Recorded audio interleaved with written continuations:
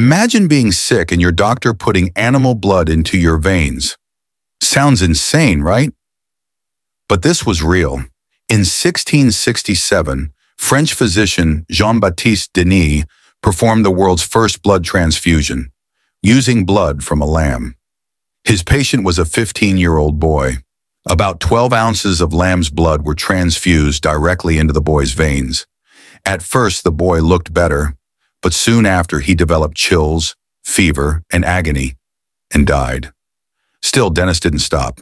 His next few patients suffered the same fate. One of them was Antoine Moreau, who died after several transfusions. Moreau's wife accused Denis of murder, and the experiment that once promised hope turned into horror. Soon the French Parliament, the Church, and even the Royal Society banned blood transfusions altogether.